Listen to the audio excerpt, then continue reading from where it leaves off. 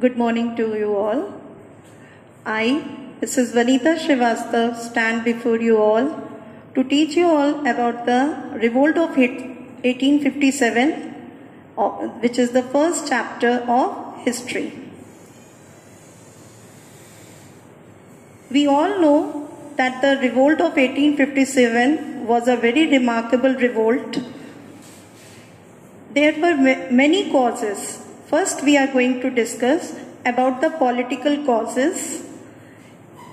Then there was religious and social causes, economic causes, and lastly, military causes. First, we are going to discuss about the political cause. Among that, the first one was the doctrine of lapse.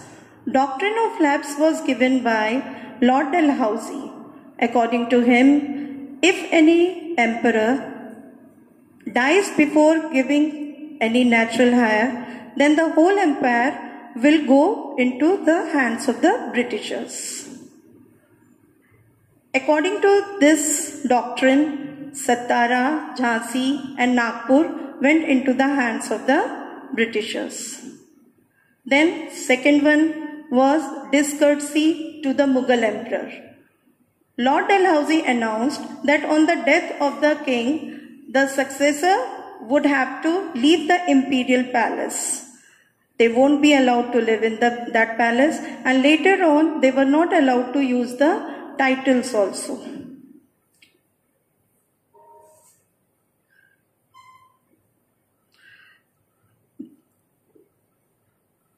Treatment meted out to Nana Sahib is the third point. Now, the Lord Dalhousie refused to give the pension to Nana Sahib because he was the adopted son of Peshwa Bajirao II. This was very much resented by the people and very greatly resented by the Nana Sahib. Fourth point is the annexation of Awadh. Annexation of Awadh was done by the Britishers on the pretext of maladministration. This was very much resented by the people. The people's sentiments were very much hurted. Then the second point, we come to the religious and social causes. In the religious and social causes, first point is that the people were very much fearing that there will be mass conversion of the Indians into Christianity.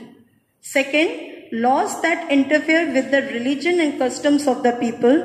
The Britishers were thinking, they were trying to lead the people, Indians, to the modern, and they were very much believing in the sati and not having the widow remarriage.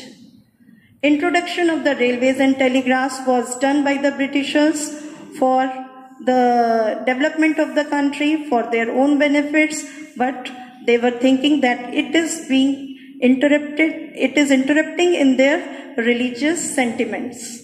Then indignities hurled at Indians, and fifth point is fear regarding English education. In the English education, they were thinking that all they are teaching their culture, the Britishers are teaching their culture, and the Pandits and Maulvis who were teaching the Indian children, now they were out of their jobs. Next we come to the economic causes. The ruin of trade and handicrafts. The British rulers deliberately crippled the Indian arts and crafts. Heavy duties on Indian silk and cotton textiles destroyed the Indian industries. Second, impoverishment of the cultivators, the permanent settlement, the Mahalwari system, made the farmers poorer. Already moneylenders were making them poor, but now these all systems which came into being has made them poorer. India reduced to an agricultural colony of the British. Now all the cultivation was done. Whatever produce was there, it was being exported to the Britain. The inhuman treatment meted to the indigo cultivators. If the farmers were refusing to cultivate indigo, they were very much brutally beaten. Then loss of livelihood, all the Indians, they lost their livelihood, and the big famines, 2 big famines took place for which the Britishers did not take any step. Next we come to the military causes. In the military of the Britishers were there as the soldiers, but the maximum people were of the Indians. Indian people were the soldiers. They were working in the army of the Britishers. Low salary and poor prospects of promotion. So Indian soldiers were given very less salary, and they were having very less prospects of promotion. Then faulty distribution of troops, the better positions were given to the better posting was given to the Britishers, and Indian soldiers were given very poor places to work. Disproportion between Indian and British troops. Then social distance between British officers and Indian soldiers. Discontent and disaffection in the Bengal army. Loss of prestige in Afghan war. Now, in the loss of prestige in Afghan war, what happened? The Britishers were very badly defeated by the Afghan soldiers. Now, General Service Enlistment Act was also there, according to which the Indians were supposed to work at any place in the overseas, any place they were supposed to go and work. But it was a taboo for the Indians, so they rejected it. The immediate cause, that was the introduction of the Enfield rifle. This was the basic, it was a spark which was given by Mangal Pandey, because the grease cartridges came and they were supposed to open the upper portion by the mouth, and there was a rumor that it is covered with cow fat or pig's fat. So it has badly hurted the sentiments of the Indians, especially the Hindus and Muslims both. Now the revolt took place. After that, we saw that in the revolt of 1857, the Indians were defeated. But what were the causes of their failure? Lack of coordination among the leaders. Though the many people, many emperors, they fought from the different region, but they were not well coordinated. They did not well planned it. Lack of efficient leadership. The people were not the senapatis, you can say the commanders, they were not very good leaders as compared to the British army. Superior equipment and resources of the Britishers were having better equipments, better guns, whereas the Indians were not having so nice. The war was localized. It is a very important factor. They have not taken the whole India as their own country. They were patriotic only towards their own region. Results and consequences of the war. End of company's rule and changes introduced in the administrative setup. We all know that the Britishers, they came as a trader to the India. It was a company, East India Company, which came. They have ruled, and because of that, now you see that there was a great revolt. So from the hands of the British company, the whole administration came to the hands of the British Crown, that is Queen Victoria. The Act of 1858 transferred the government of India from the company to the Crown. Company's board of control and the court of directors were completely abolished. The Secretary of State was to be assisted by India Council of 15 members. Appointment to the civil services were to be made by open competition under rules made by the Secretary of State in the Council. Policy towards the Indian princes and chiefs.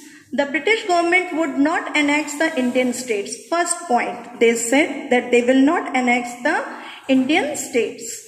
All the treaties that the princes had concluded with the company would be honored. Whatever treaties are signed will be duly honored by the crown. Their rights of adoption and succession were also recognized. Then comes the reorganization of the army. the proportion of the British to Indian soldiers was increased. Now the British soldiers were more compared to the Indian soldiers.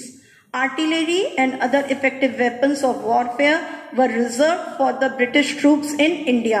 Now the better artillery was not given to the Indian soldiers. All key positions in the army were reserved exclusively for the British.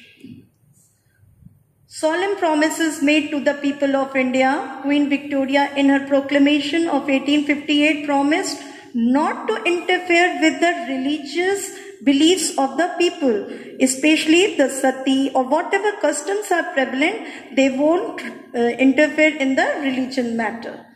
Equal treatment to all her subjects, Indians and Europeans. The proclamation ended with the promise that the material and the moral advancement of the people would henceforth be the main concern of the government. Policy of divide and rule. The British policy was to pacify the chiefs and the princes of the native states. They were being converted to loyal supporters of the British Raj. In this way, they have created a gulf between the rich and the poor people. Economic exploitation. The numbers of Englishmen in India, both private individuals and members of services, increased.